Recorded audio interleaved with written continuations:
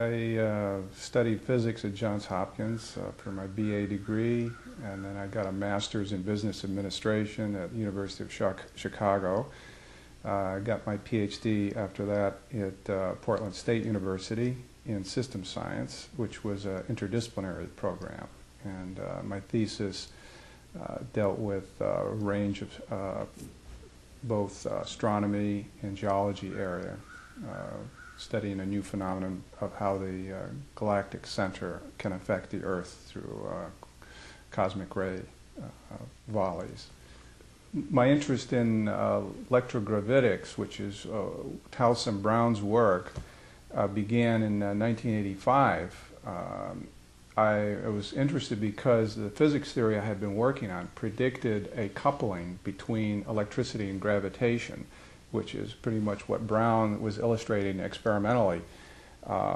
In particular, let's say in the standard physics theory with like general relativity, which is our current theory of gravitation, you have only one polarity to gravity. So masses can only attract, and there's no possibility for gravitational repulsion or anti-gravity. Anything that physicists comes up with that is sort of speculating outside of that framework.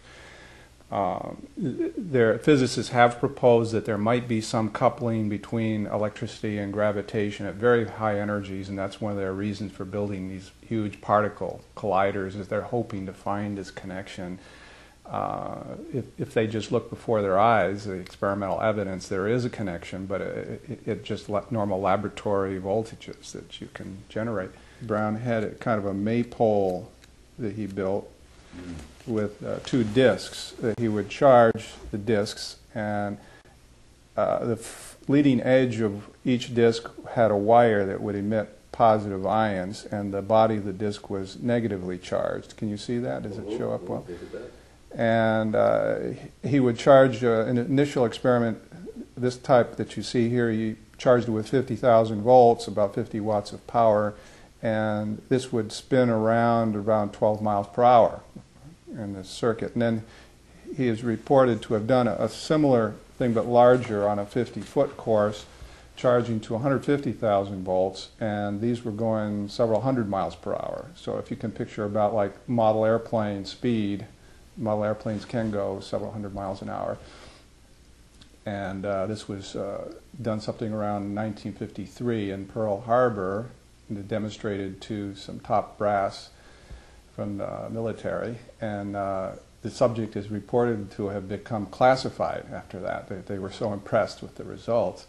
Some people have said, well, this is due to ion propulsion, that the ions coming off of the front of the craft somehow blow the craft and cause it to move. And there have been experiments done to show this is not the case. In fact, Brown tested his idea in a vacuum. So there was eliminating the idea of ions.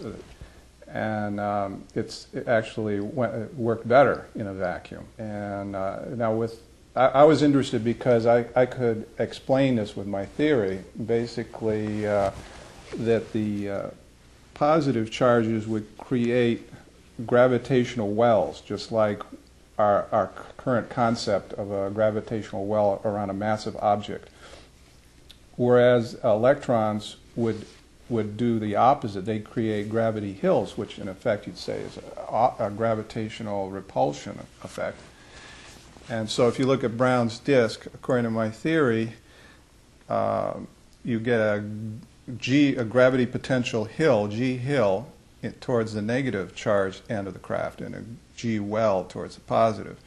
And so there'd be, in effect, a gravitational gradient created across it, which would tend to propel it forward. Well, I know that in '52 he put on a demonstration to the Office of Naval Research. It's kind of interesting that why would they end up classifying the whole project, his whole concept, a year later, if there wasn't this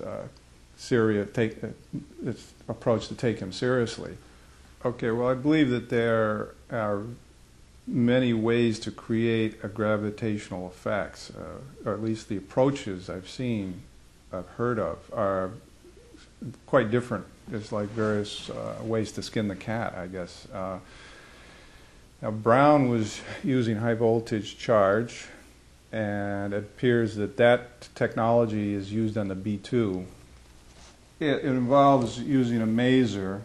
In this case, this would be a different approach than what Brown was doing. This is using microwaves to create pushes, to be able to push on a distant surface, retracing the path of the incoming waves. This is a very well-known technology in the area of optics, and there's a lot of literature on it for use with lasers. But you find nothing in the area of microwaves, and I believe the reason is it's very highly classified because of its ability to be used for UFO propulsion. And the beauty of this is that the microwaves stay in the beam. They don't scatter out. That's the nature of it. So you pump up your beam, in effect, with energy, and it's not lost. It's like you're putting your energy into a tube. It's a resonator. And so, in effect, you could create a craft that's standing on poles. They, in effect, become like solid poles between the craft and the ground. And this is how for example, the TR-3B, there's some talk about this using anti-gravity technology, and it has 3 thrusters on the bottom. Well, this is what the thrusters would be. There have been triangular UFOs. The TR-3B is one of the triangular-shaped UFOs that we've heard about. The UFOs that may be of alien origin, disc-shaped, and some of them may be some that we have created ourselves, probably use this technology. You often see 3 domes underneath. I believe these are actually microwave transmitters for the beams. I think Robert Lazar has spoken about his experience with a few of these devices at Area 51. My first exposure to the discovery that this anti-gravity research was quite a big area, not talked about very much, but that it was a major endeavor by major aerospace corporations. This came from this report, Electrogravitic Systems, which I found very revealing. This is a photocopy.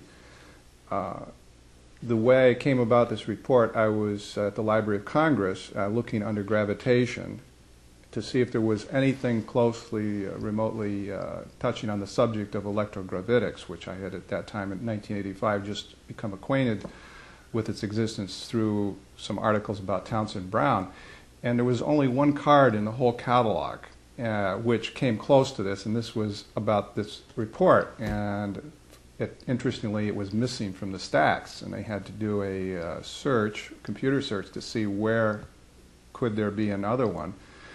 And the fellow said, this must be a very rare report. It says it's only in one other library in the whole U.S. And I said, where is that? It said Wright-Patterson Air Force Base. So I went ahead and ordered it through an interlibrary loan request, and I was surprised that they actually sent the copy to me. It's actually this is red cardboard jacket, and it's bound to the side. And this was produced by a group called Aviation Studies International, which is kind of a think tank in London that produces intelligence reports. And they've been in existence they're still in existence, and this report was dated in 1956.